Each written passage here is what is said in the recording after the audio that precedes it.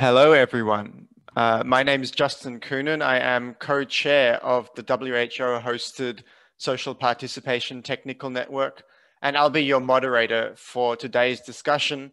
I'm joining you from Sydney, Australia, and welcome wherever you are in the world. We're here today to take a deep dive into the recently launched Handbook for Social Participation for Universal Health Coverage, developed within the Health Systems Governance Cluster at WHO under the guidance of the Social Participation Technical Network, or SPTN as we call it. The SPTN is comprised in equal parts of civil society, academia, and technical partners, as well as government representatives. And the handbook responds to a recommendation of the report of the WHO task team on WHO civil society engagement, for WHO to specifically emphasize and promote civil society participation in policy processes and to provide guidance for member states to do so. And the motivation for the development of this handbook lies in the realization that to reach UHC, we need not just technical knowledge and not just political will, critical as both of those are, but also social involvement.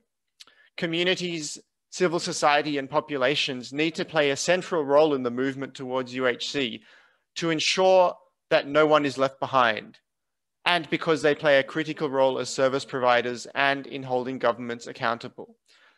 And so the question this handbook sets out to answer is how to do this, how to best include civil society, communities and populations in national health planning processes. We hope you'll join us in this discussion, so please use the Q&A section of the HSR platform to ask questions, which our panelists and speakers will respond to later in the session. You're also very welcome to use the discussion forum too to talk to each other, though we won't be taking questions from there. We're going to get right into the discussion, but before we do, we have a very special message from Tunisian Nobel Peace Prize laureate, Madame Ouidad Bouchamawi. So let's hear first from Madame Bouchamawi now. Thanks. Let's play the video.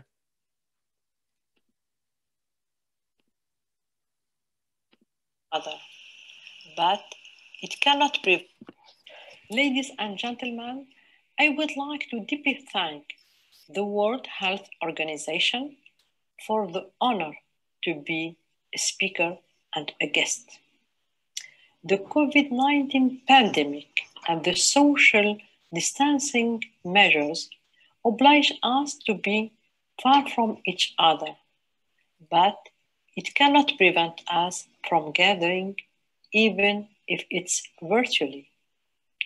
Today, our theme is social dialogue, and it's not difficult to understand why I'm speaking in front of you.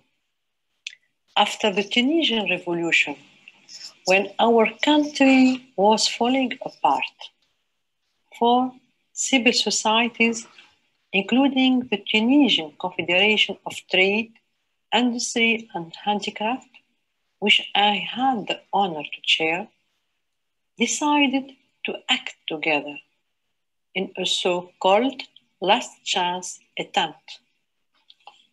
We, therefore, had to create a dialogue, an authentic dialogue between two completely opposite parties, to move forward in the discussion with the constant aim of finding a solution together. This experience was, above all, a collective initiative in which each protagonist acted with patriotism, using common sense and putting aside his ego for the supreme interest of his or her country. We had to give Tunisian men and women new hope and reassure them that their developing democracy, for which they had already paid a heavy tribute, would continue. I'm truly convinced that dialogue builds relationships because it gets people actively involved. It builds engagement, an engagement that sows the seeds of trust over time. It's not manipulative and is not put on for the sake of an unspoken motive. It's honest and draws on what is best in us.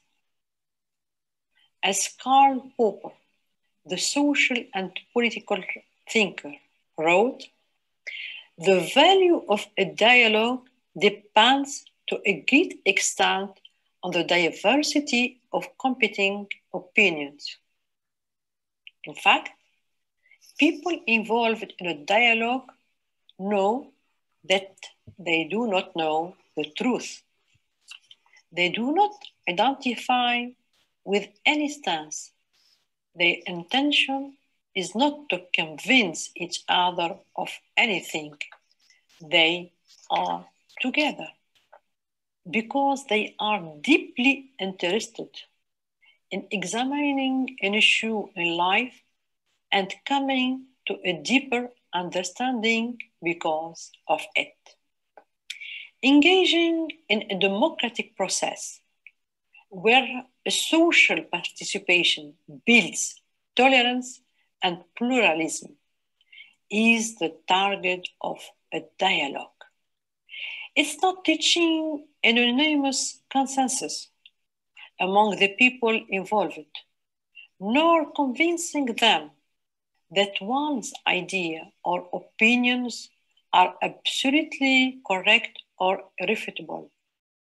It's rather sharing one's perspective and lived experiences with one another about difficult issues. The main point is not judging or making decisions, but understanding and learning from our differences.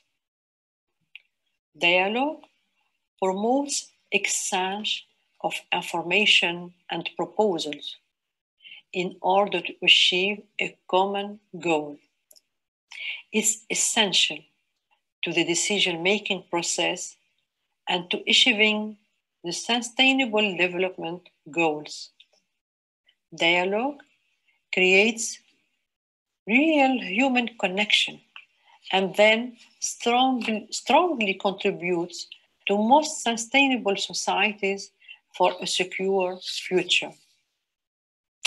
In a majority of countries, social dialogues has declined, but much evidence proves to us that more effective social dialogue could help reduce inequalities, enhance the equivalences and performance of labor markets, and help countries achieve their commitments under the 2030 agenda.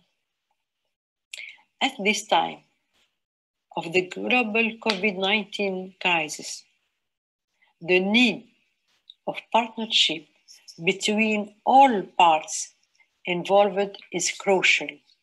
Social dialogue is not easy and often takes much effort and time. However, it's also an investment bringing substantial benefits to all. I will conclude with a quote by Mr. Andrew Ackland to think about. If you think dialogue is expensive, try conflict. Thank you so much for your attention.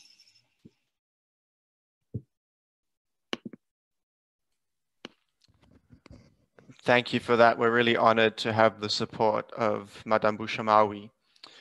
I'd now like to hand over to Deepa Rajan, Health Systems Advisor at WHO headquarters. Deepa has led the development of the handbook and is going to provide a very swift overview of its contents before we deep dive into a couple of the key topics. So over to you, Deepa.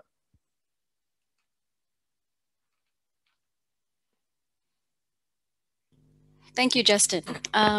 So I will go into what we spent pretty much 2 years on, together with the whole range of experts and civil society participants.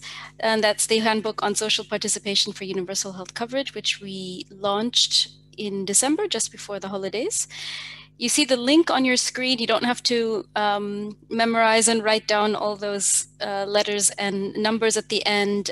In the discussion forum, you will also see the link, and that will provide you the non-downloadable conference copy of the handbook. It is a conference copy only at this stage, which is why it's not downloadable, but the final version will be going up very soon on the WHO website.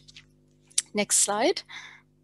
So just to give you an overview of the handbook concept, so this, as Justin said, it started off as, and the impulse really came from the WHO Civil Society Commission, which gave a number of recommendations. And one was that WHO needed to give more specific and guidance to member states in order to guide them and orient them in the how of participation. So our target audience here, you'll see, are member state governments, so they're policymakers.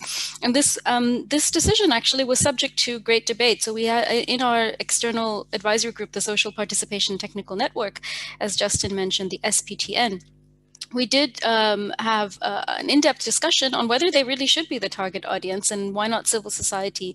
And the reason why we did go for member state governments is one very loud voice, one loud statement that came from several voices, actually, especially from civil society, was that there was already, and there exists already, enough and sufficient or quite a bit of documentation and guidance by civil society for civil society when it comes to engaging more meaningfully and being more effective in engagement. However, the gap in the niche is really at the policymaker, decision maker level. And as WHO, of course, this is one of our key mandates.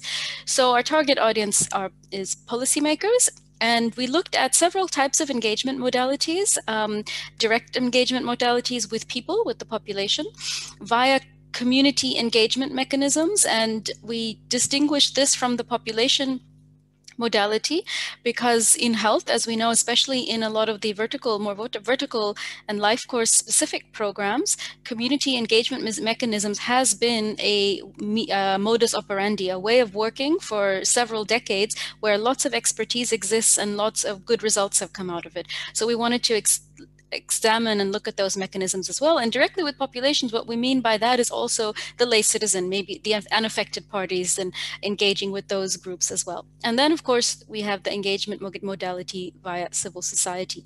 Now, the three are not mutually exclusive, so the separation is a bit artificial. We recognize that, so this is why we have that overlapping space. But in practice, really, it means there is the same people might be sitting in all three types of groups, but this distinction really helped us ensure a comprehensiveness in the primary and secondary data analysis. And then what is our context? So for why are we engaging?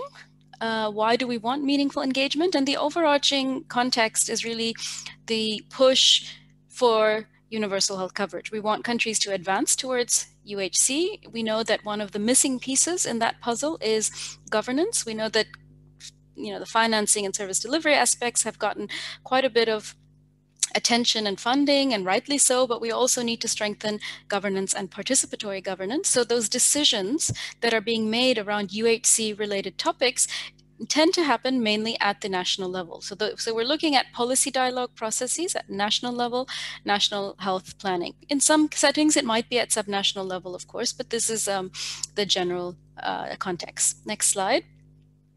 So I'll skip over this because Justin already mentioned the Social Participation Technical Network. This is our external advisory group. Then next slide.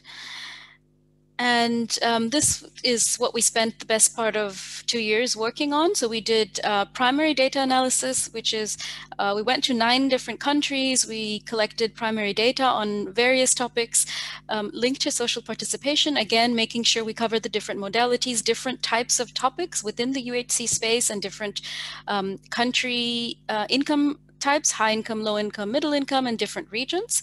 We also did literature reviews. So that was our secondary data analysis. We did about 8 of them. And then we had a lot of really good and vibrant interactions, which are external and internal advisory group. The internal being mainly the community engagement experts from the disease-specific and life course-specific programs. Next slide. And we also had a 4-month civil society consultation at the beginning of this year, which was very insightful. And most of the feedback that we got was really open-ended, prose feedback, which really helped fine-tune some of the handbook's key messages. Next slide. So this is the outline of the handbook. I invite you to really click on that link that Kira has put into the discussion forum and really peruse through the handbook. We work through, besides the introduction, of course, we look at an enabling environment for participation, which is really about the fundamental premise of this handbook, that participation is about trying as much as possible to level out power relations and imbalances within a participatory space to foster meaningful participation. And we go into the sort of the nitty-gritty details of that in that chapter.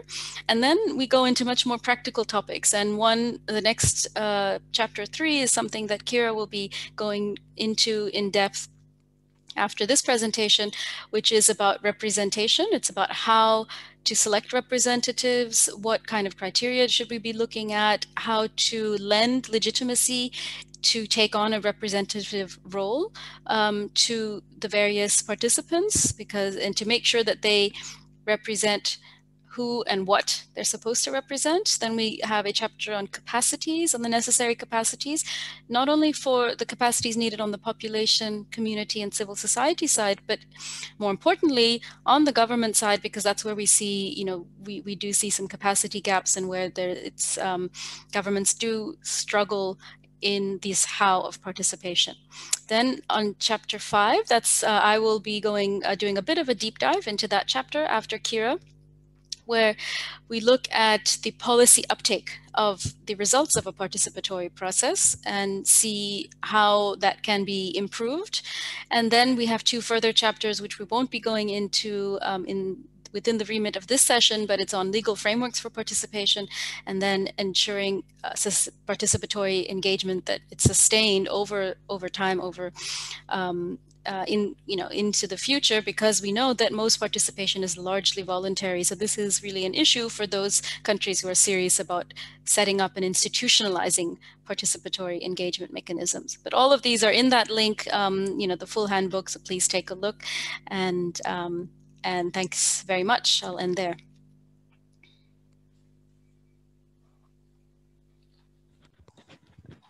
Thanks, Deepa. Really terrific overview. Deepa, do you want to hand over to our next speakers?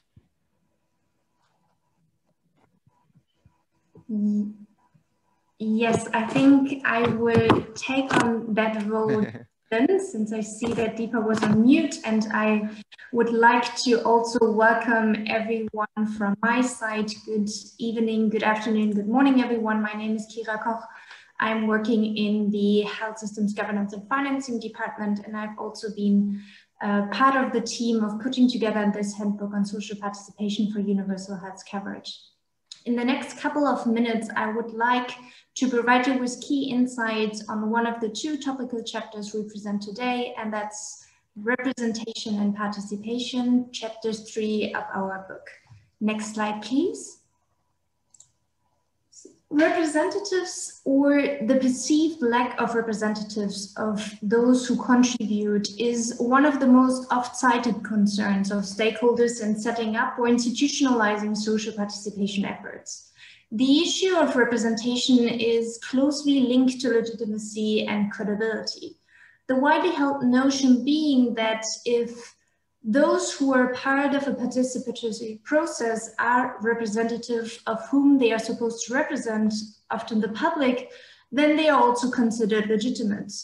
More importantly, the results of the participatory process are then also seen as legitimate and are more likely to be taken up for policy decision making. Interestingly, though, in practice, representativeness is often not explicitly reflected on in many participatory processes, yet it remains very present in both the participation literature and the primary data collected for this handbook. The chapter thus aims to provoke policymakers to reflect on two central issues. The first one, selecting participants. A well-reflected selection process can bring in participants' diversity based on criteria which are adapted to the policy question at hand. Defining that policy question is key and should always be the starting point to subsequently think through the roles of participants and why their feedback should be thought. The second point is on format and design, which can lend legitimacy and credibility to participants. Here, we focus on the representation role of individual participants for them to meaningfully contribute on an equal level as possible. Next slide, please. Throughout the various case studies, we note, however, challenges in finding the right representatives who not only be considered legitimate, but also have the skill set to represent the public, a constituency, an idea, or their own individual experience. Policymakers clearly struggle with the issues, and they don't really have a clear formula for assessing representativeness, which leads us to the conceptualization of representation first. Representation is acting on behalf of someone, which means making them effectively present via a vicarious intermediary because of the reality that not everybody can be invited. This is, however, not an easy task, and we need to acknowledge certain challenges up front. The first one is related to power imbalances. In the handbook, as Deepa mentioned in the beginning, the focus is on government-led participatory spaces, where it is imperative to acknowledge that the starting point of any such participatory space is imbalance in terms of power and influence. One source of power is legitimacy a participant may have or be perceived to have. Some stakeholders may have their expertise or government position to legitimize their presence and contribution in a participatory space. However, for lay participants and civil society, it is different. They often depend on representation of a group, a community, an idea as their primary source of legitimacy and thereby equal to power and influence. Being transparent, therefore, is extremely important, and being explicit about representation is important. Who is being represented, who is the target audience, and why, to provide the legitimacy to all participants at the table. The second point has to do with laity, or the uniqueness of lay or civil society contribution as distinct from expert, professional, or government cadres. There's a certain appeal that we would like to console the ordinary woman or man. In reality, this person doesn't exist. We have to acknowledge that most people are not representative of a public in and of themselves, and no one person or even a group of people can necessarily represent the full spectrum of the public. In addition, the mere act of participation itself means a person becomes less lay as he or she gains experience and can build confidence and skills. The boundaries are therefore fluid between lay, experiential expertise, and professional technical expertise, especially due to the increasing professionalization of civil society. The last point I like to make refers to the various methods that exist and in pros and cons. We find that qualitative representation is more relevant for health sector population engagement mechanisms. Statistical or quantitative representation of the full population is administratively complex and costly, and it also does not mirror the population adequately in terms of characteristics relevant to health systems performance, such as gender, ethnicity, socioeconomic status, but also health needs and health systems experience. In general, the literature and case studies insinuate that participant selection processes focusing on qualitative representation tend to be more successful in bringing in diverse voices Especially in light of the key underlying principle of UHC, this is very much important to leave no one behind. Quantitative representation is still useful in specific situations, especially when combined within a mixed method approach with selection criteria aimed at qualitative representation. In the next slide, please, great. In the next slide, you will see an overview of the key issues to reflect on when selecting representatives.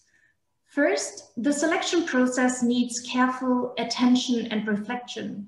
As mentioned before, the starting point in designing any participatory process needs to be a clear, objective, and rational to enable a selection process that matches that. And this means to ask ourselves the question who the public is. The public in reality is a blend of different mini-publics in society. The literature offers 3 broad categories. In practice, of course, these are blurry, but it still helps us to get an understanding of the different groups to select participants. The first one is pure or the lay public. They are unfamiliar with the issue of discussion and can provide an unbiased or unaffected view. The second one is the affected public. Here we have, for example, consumers, service users, patients, or maybe depending on the question, it can also be caregivers, family members, or community members living in a certain location. They are determined by the policy question and can provide that experiential knowledge. And the last one is the partisan public, the most complicated group and the most heterogeneous. Here we have interest groups, advocates, non-governmental organizations. They may be better funded or better organized than the other 2 publics. Hence, they may have a more dominant voice than the others. This might be acceptable or not. It heavily depends, as mentioned before, on the policy question again. The point here is really to think through the different publics we have, their potential conflict of interest and where power relations are and how best to mitigate them to create that level playing field to have a constructive and meaningful discussion within the participatory space.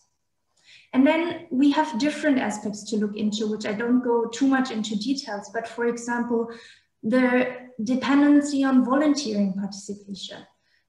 There's always an additional need to reach out to marginalized groups, independent how mature the system is. We constantly need to ask ourselves what can be done to get input from and understand the views of those who are not participating.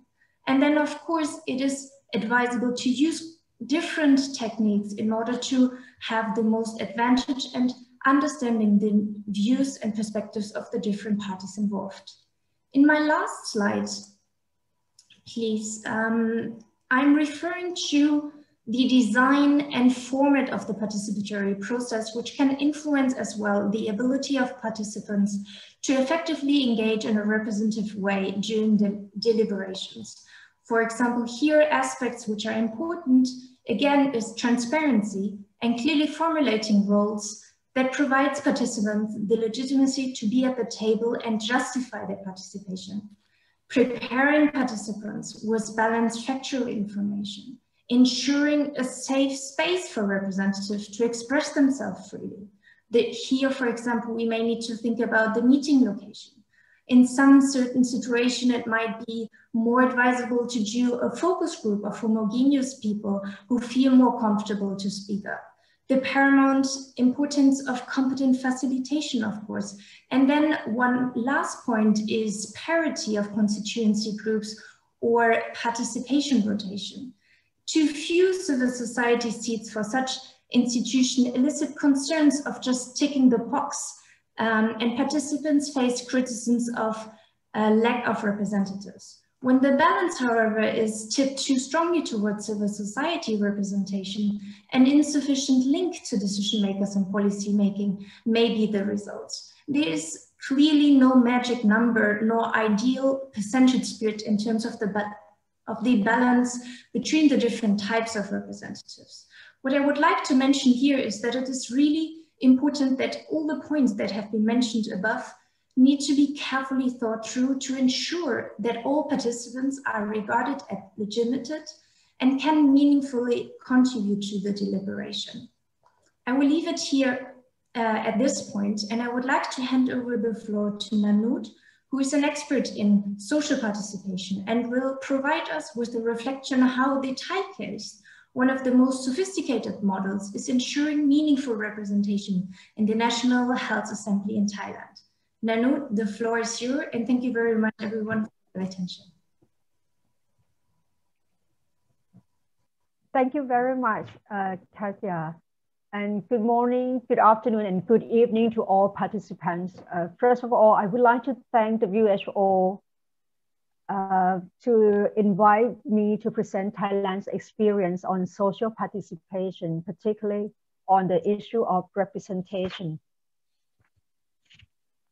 I will start with a dominant concept that contributes to social participation in Thailand and has been applied in many health organizations, the triangle that moves the mountain. We believe that to tackle any problems, especially complex or structural problems, it requires a synergy of three powers: knowledge power that generate evidence to inform the policymakers and the public; social power to mobilize the whole of society; and political power to set policies or laws. This concept is applied to project, program, and even to governance body structure.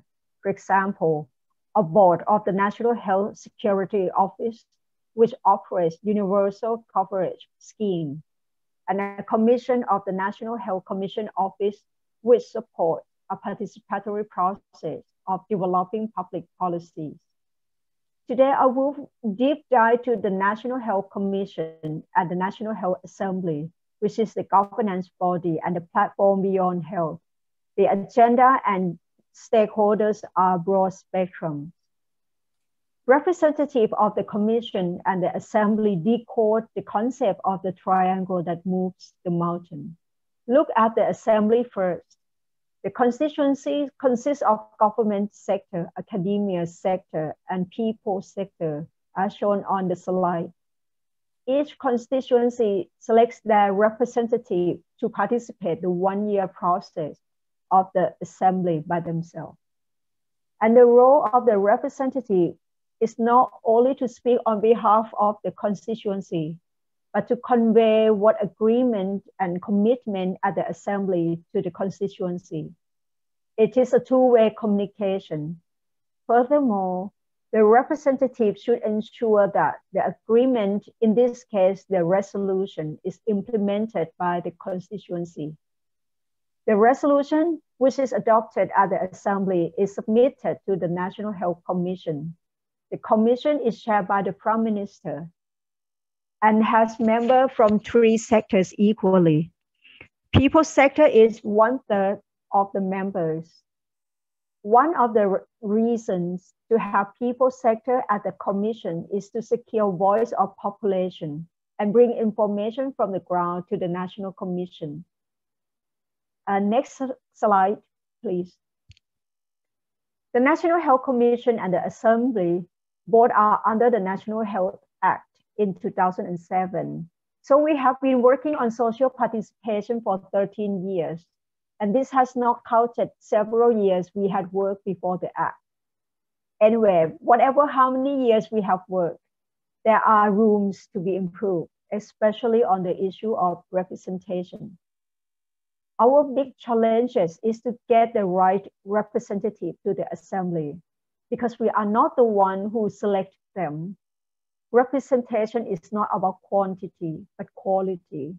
The three qualities that we need most are: one, know about your constituencies, meaning that know the problems, the concerns, and the proposal of your constituency. Know more than your constituency, meaning that know the process, the content, the goal of the consultation. The representative should secure benefit of the constituency.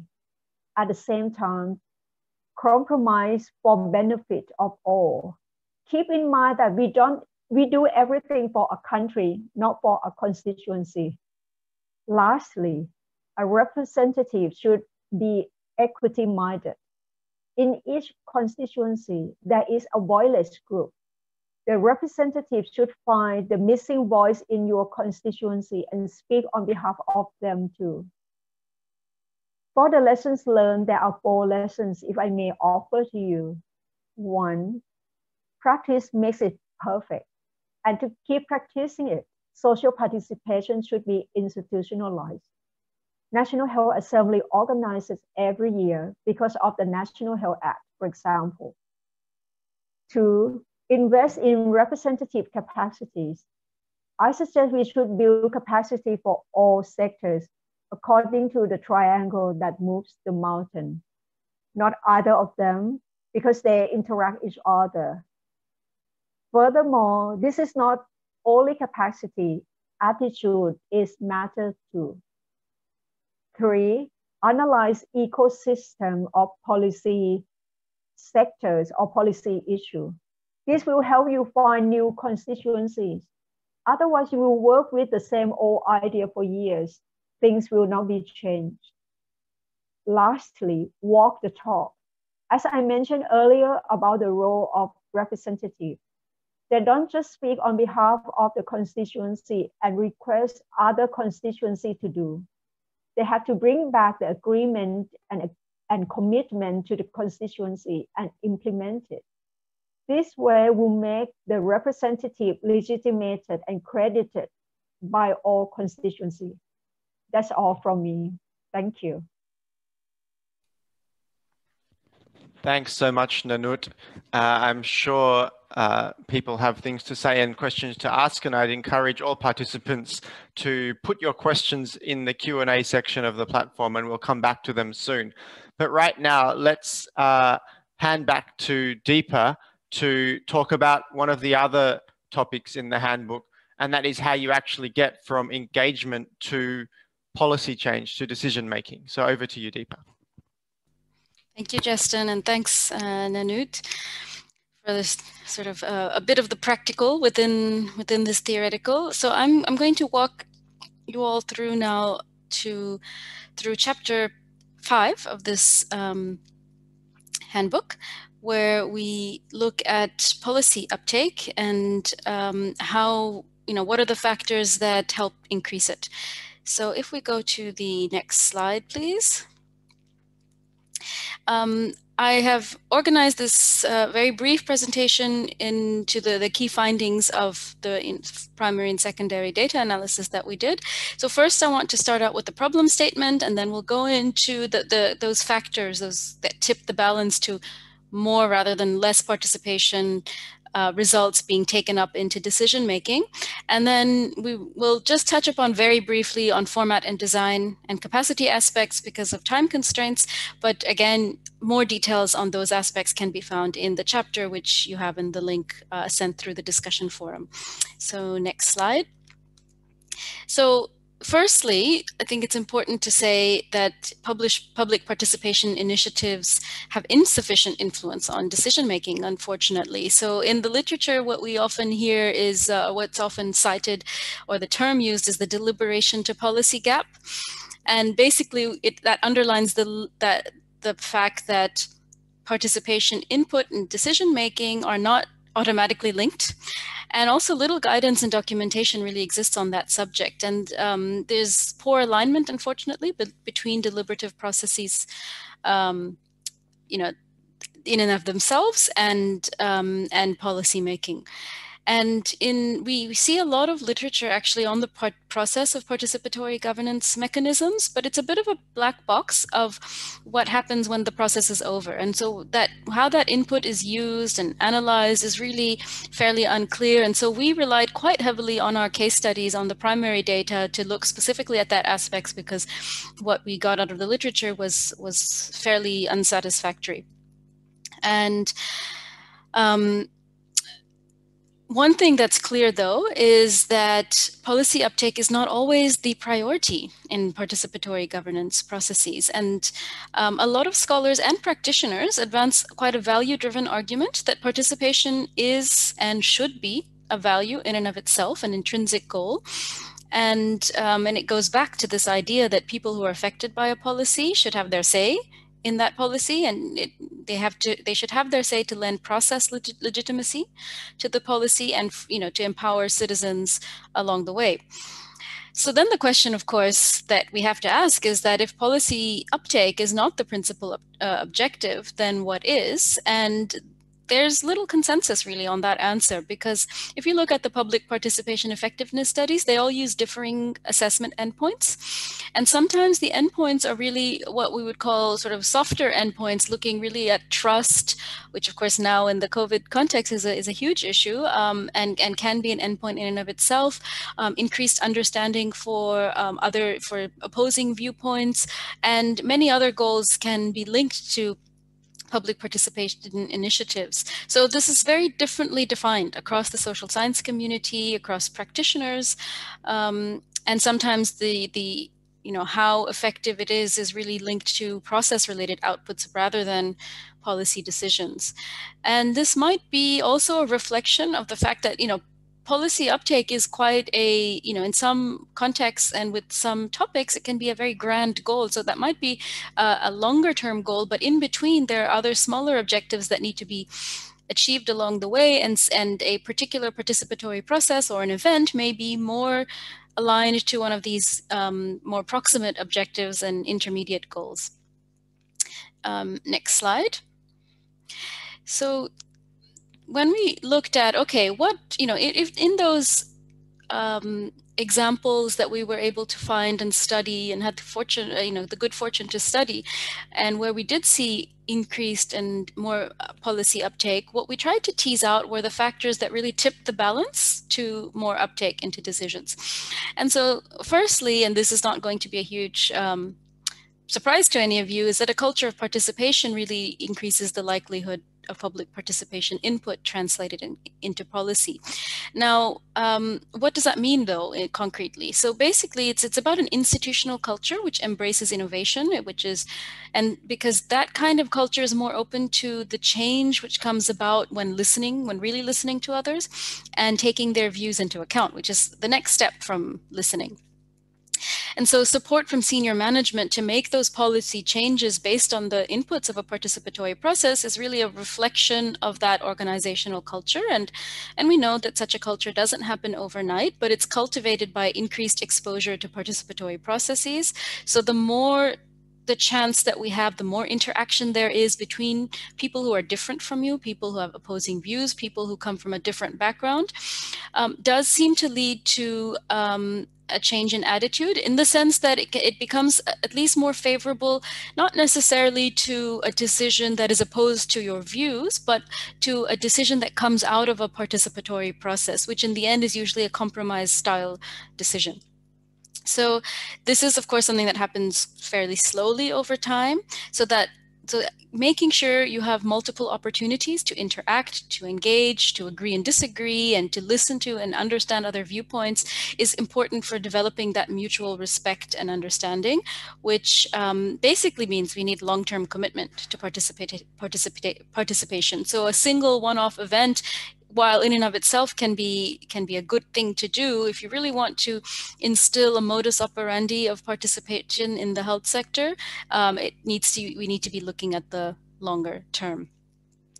The second point that I'd like to make here is about political will and decision maker commitment. And this, of course, yes, this does increase the integration of public voice into policies. But one interesting point here, which also has a lot of practical implications, is the fact that when we were analyzing the data and working with countries, what we saw is that on the one hand, you need huge political will, of course, to ensure that participatory processes can take place, that they take place repeatedly, and that they take place over time, that it really becomes a part of the modus operandi of the sector. So you do need that political will at the highest levels. We're looking at prime ministerial level, or at the very least ministerial level, cabinet. So that's important. But at the same time, that's not enough, because sometimes that political will is born out of bottom-up pressure, civil society movements, politics. It might be born out of a revolution, like in Tunisia, the Arab Spring Revolution created a lot of pressure from bottom up, and you'll be hearing about that after this presentation from from Hela Ben Mesmia of the Ministry of Health of Tunisia. But then in between, who's actually implementing it? Who's actually doing participation, who's actually organizing these participatory spaces? Those are really these mid-level technical cadres in the ministries of health and other health institutions. It's director level. It's the people who hold budgets and influence policy content. And if they are not convinced, if they're a bit skeptical, or if they might be convinced in terms of the principle, but they don't have the capacity, or they've never done something like this before, then you're going to have some blockages and obstacles there to really putting in place these participatory mechanisms. So you need that buy-in, not only at the highest political level, but a dual buy-in also from those mid-level technical cadres. And I think this is where also this is really, it was eye-opening for us, especially as WHO, to say, okay, we need to work at both level, at that political advocacy level, but we need to continue at that technical capacity building level. And finally, I'm not going to go through all these points on the slide because for lack of time, I'll just mention one more point, and the rest really is you can, please, I invite all of you to look at chapter 5 in the handbook, and the whole handbook, of course, as well, for more details. But just one point I'd like to make on this issue of the governance versus service delivery approach to participation, which we elaborate upon in more detail in this chapter. And here we don't want to make a dichotomy between the two. These are really very closely related and should be synergistic, but we do distinguish between these two different approaches in the handbook in terms of decision making. So what we see is that if decision makers approach participation and the participatory process with the primary objective of improving health service delivery, increasing health facility utilization rates, things like, objectives such as augmenting service coverage, then what we do see is that the principle that the interaction with the population tends to be more one way. So then we have an approach to participation where the principal purpose is really about ensuring good governance of the sector. And there, the focus is much more on listening and capturing people's voice to establish a responsive health system. And of course, the two are very closely linked. They overlap in practice, and what we need is really both in practice. And while the two, overlap in practice, and it's because when you're capturing people's voice in the health space, they will be mainly talking about health service availability and quality and service delivery related issues. But the point here is, when we're talking about policy uptake, the mindset with which participatory processes are organized by government seems to make a tangible difference with regards to how far people's voice are taken up into policies. And if that mindset is more on, in terms of governance and in terms of improving governance, increasing participation for better decision making, then we do see more policy uptake. But as I said, we don't want to make a false dichotomy here. The two approaches are really interlinked and should go hand in hand, especially since many of the participatory governance mechanisms that are set up with the service delivery framing or approach in mind, they can be hugely leveraged for the governance approach as well. So we need to bring the two together and make sure that they synergize. And in the handbook, we have a lot of really nice country examples to really illustrate that point a little bit more in detail. Next slide. Just to say very briefly, I'm not going to go into this in detail, but there are a lot of format and design elements that play a huge role in increasing the probability that the results of a participatory process will get taken up into policies, not the least of which is the issue of selection of representatives and the representation issue, which Kira touched upon, but many others, and you can find more details in the book. Then the next slide. And then another cross-cutting topic that we have across all of the chapters is on capacities and which capacities are needed by the different parties involved, government and people, and there's more detail in the chapter. Next slide. And just to conclude, to say, I think the take-home messages here really are, yes, there is a deliberation to policy gap. So while organizing and setting up a participatory space, the issue of how this will be taken up into policy needs to always be kept in mind in terms of the design and the format of the space in order to increase policy uptake. And, you know, sometimes, even though it might be the larger goal in the process, there might be a few in-between goals that need to be addressed first before you get to the point where you really have good policy uptake. And there's some key ingredients to ensure policy uptakes. I went through a few of them, and there's more in the handbook, and one of them is also format and design. So thank you very much. Over. And I'll hand over to the country example of Tunisia, where Hela Mesmia will talk about the decision-making space in Tunisia. Thank you. Hi, everybody. My name is Hela Mesmia. I work in the Ministry of Health, and I'm the president of the management unit for the Societal Dialogue for Health Reform. So I'm going today to present the case study for Tunisia, especially regarding to the participation process, uptake and decision-making in health. Next slide, please.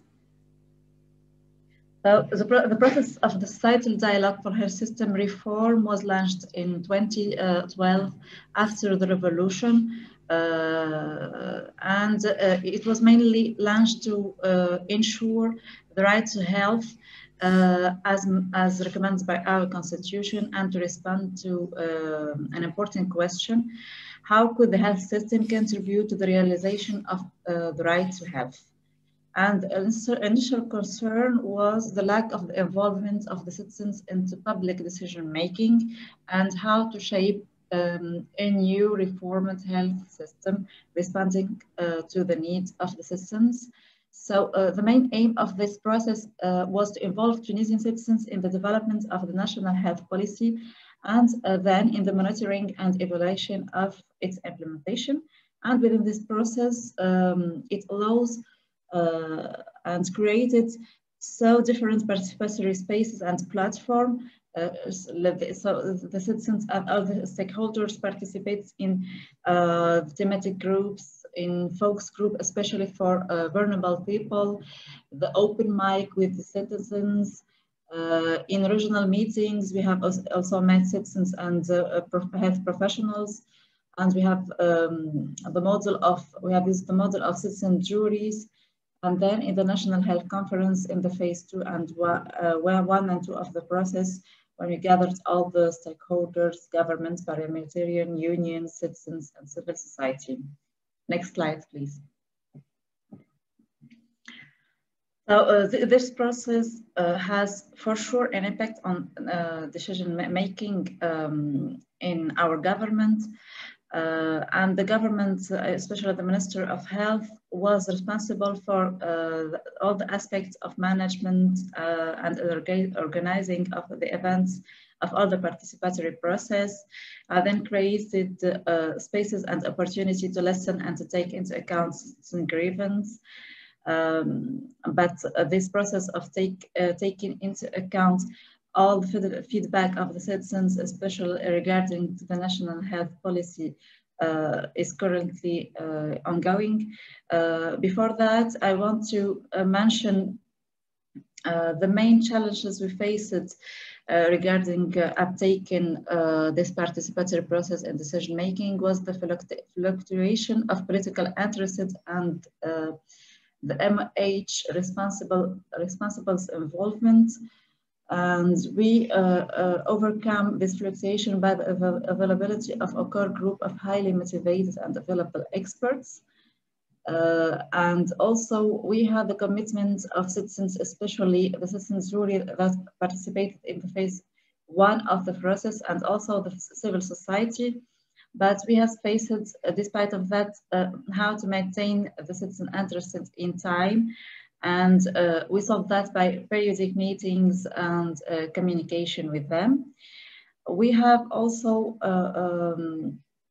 we advocated and we set up governance balance between autonomy of technical work and the involvement of members of the ministry, or the ministries from other sectors. Next slide, please. And now we are thinking to how to go forward. I think to sustain this participatory process and to sustain the participation of the population and all the stakeholders and take into account their feedback on decision making, it will be ensured by the institutionalization of societal dialogue as a participatory process that will offer a space for citizens and civil society to contribute in decision making, and it is very linked to the political will. We are currently in the Ministry of Health are developing drafts of health law to institutionalize the national health policy or the recommendation of this document for 2030. And we are also thinking about the most suitable mechanisms to institutionalize the societal dialogue process in terms of citizens' participation mechanisms in health decision making. Also with the Department of Studies, Health Studies and Planning in the Ministry of Health are currently a stage of preparation for an operation plan for the national health policy, which is the main product of the phase 2 of the societal dialogue. And then it will be the basis to elaborate national development plan 21-25 for all the sectors, the Ministry of Health and all the other departments. Thank you, that's all for me. Thanks, that's terrific, Ella. And again, I'm sure we'll have some questions for you in a minute. So we are now turning to our Q&A section. And to kick things off, I'm actually going to invite Ana Lorena Ruano to make some comments based on what we've heard so far. Ana Lorena is Associate Professor at the Center for International Health at the University of Bergen in Norway, but she's also done a huge amount of work in Guatemala and is affiliated there with the Center for Health Systems Equity and Governance Studies, particularly around social participation in marginalized communities. So if I could ask you, Ana Lorena, to make some comments on what you've heard today, and then we'll move to a broader Q&A. And again, I remind everyone to please place your questions into the Q&A box on the platform. Ana Lorena, over to you. Thank you very much, Justin. I am very happy to be here discussing the Handbook on Social Participation, both in my role as an academic here at the University of Bergen at the Center for International Health, but also as a practitioner from SEGS in Guatemala. And I think that what all scholars and all practitioners and people in government are always asking is, how do we ensure that there is real representation in participatory processes or in participation processes at the country, at the global level, at the local level? And for me, governments are the ones that have the duty to facilitate and to balance these inequities, but of course this is hard. And civil society also plays a key role in claiming spaces or in rebranding spaces to which they're invited, but where they're not able to participate to the full extent of what they are supposed to do. And I think we forget that communities, individuals, academics, practitioners, we all have a right to participate. Social participation is a right. It's a right into itself, and it is also a basic component of many other rights, including the right to health. We forget that without real, true participation, there can be no right to health. Participation is also a pillar of primary healthcare, something that we see would have done a lot of good if it had been correctly implemented all around the world in health systems, because this was the weak point now during the pandemic.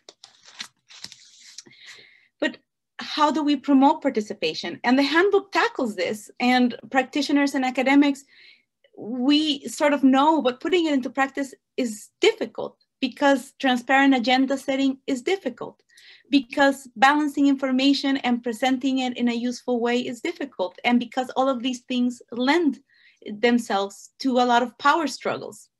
And they can also be hijacked or co-opted by more powerful stakeholders and use information and use agenda setting to exclude groups that need to be represented and to participate in policy making. So we need to strive to facilitate and achieve inclusion of more stakeholders. And we can do this through incentives and through planning. By incentivizing participation, either through opening up more channels of funding or different scope of policies that can be achieved with a larger variety of stakeholders participating. That is one way to move forward. And to plan for people that live far away, that have other problems besides just coming to a meeting, that are not funded by it. How can governments, how can ministries of health, how can local governments facilitate this? The Thai example shows that many stakeholders make for strong policy and for strong implementation. And this is because different stakeholder groups have different power resources and express that power and can use that power in a myriad of ways that can help to facilitate or to hinder policy implementation. What we need is to develop and implement policy through participation. And for that, we need the legitimacy and the voice and the identification of priorities that come from civil society. And we need governments to be there, to be present, to be aware, and to handle budgets and to facilitate these processes and to strengthen institutions so that more participation can take place. But participation is also often placed outside of policymaking. And it is this understanding that participation is more than engaging in the policy cycle, from the development of policy through to its implementation, its evaluation, and its reformulation. And those types of participation are not what we are looking for to promote. Having people come and hear what your plans are isn't participation. And engaging people in real processes where citizens and other civil society groups can lead the discussion of policy. That is the point that we should all aim to achieve. And at the core of this is a weakness that we see in governments all over the world right now. And it's the lack of civic education, either because of chronic defunding of public health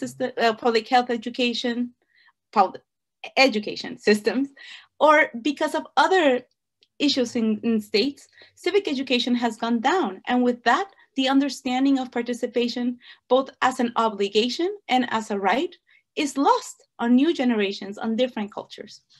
I think that is all I had in my notes. I'm aware of the time as well.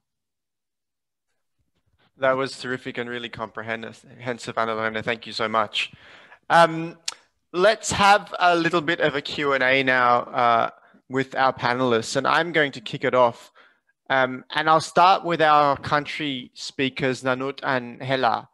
And what I'd like to know, both of your countries, Thailand and Tunisia, have made a huge amount of progress in terms of social participation and engagement of communities in national dialogues. What advice would you give to countries which are perhaps a little bit earlier in the journey? Nanut, can I ask you first? How do you get started? Thank you. If you just started, we can start from the small, not need to do it at the national level, because actually best social participation is on the grassroots level. So I think we better have many social participation platforms at sub-national levels or even village levels. But many platforms, this is one thing. And second thing, as Thailand experience, we start with help volunteers first. Then these people become empowered. Then we start to establish platforms and laws.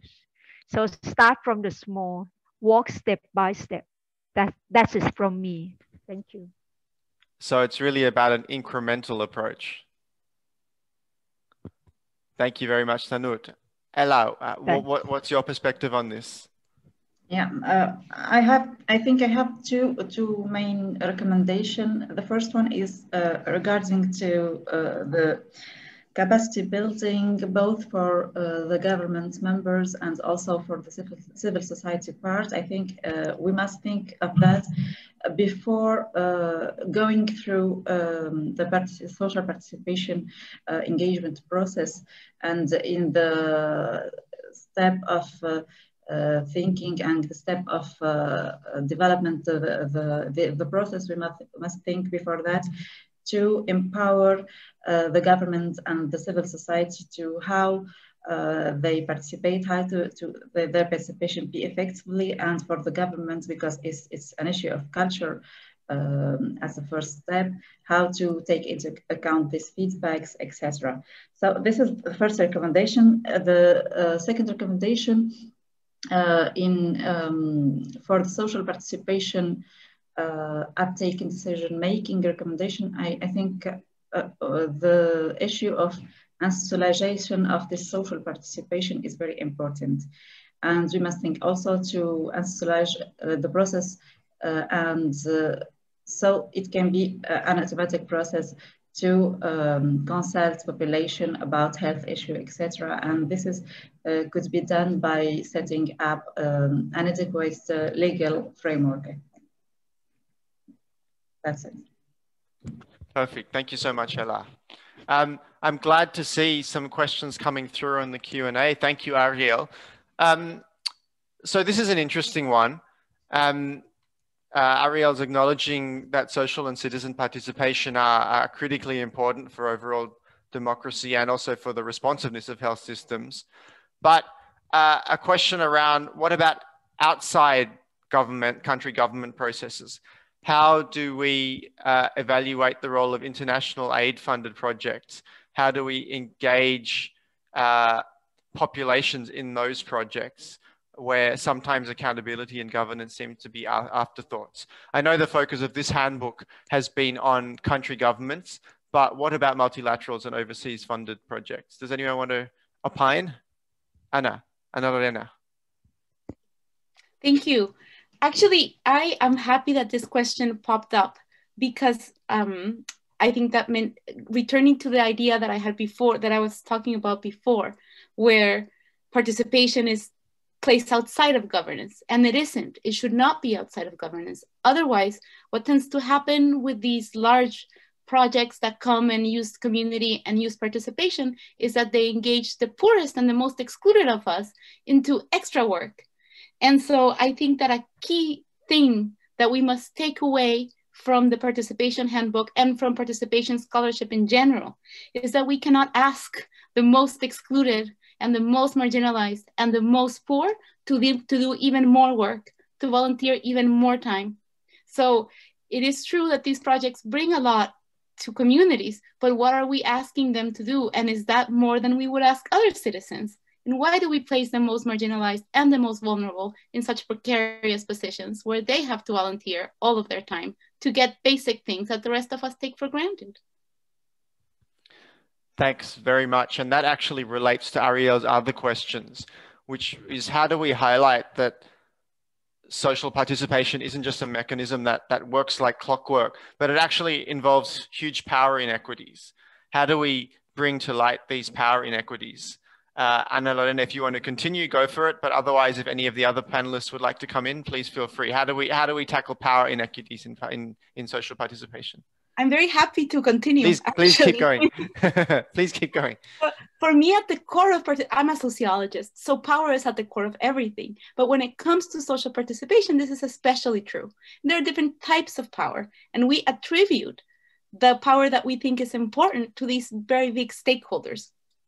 And for this, I always use an analogy where one time when we got daylight savings time in Guatemala one time, and it was done completely from the government. There was no participatory process. There was no information process. There was nothing. The president just announced that the next day we would be moving 1 hour ahead. This led to the whole country being jet lagged for 6 months. No one knew what time it was. No one knew when to meet. You know, then we got a reaction from the evangelical church where they said, this is not what God intended. And so then some majors decided to not join in their municipalities into this. So then we had all these little time zones that were happening.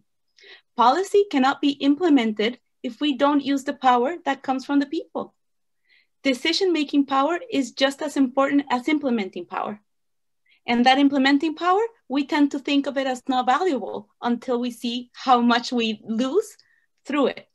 And of course, this implementation power requires a lot more work, a lot more really fine-grained, nitty-gritty stuff for involving civil society, for giving voice to the voiceless, and it makes everything more difficult. But isn't it better to take a little longer to get to a policy that will be accepted instead of having a whole country be jet-lagged for 6 months, so to speak? The policy failed. We never went back to daylight savings time. Excellent answer. Deepa, do you want to come in there? Yeah, maybe I'll just add to that. And I think, you know, and this is, you know, to pick up on what Ana Lorena was saying, you know,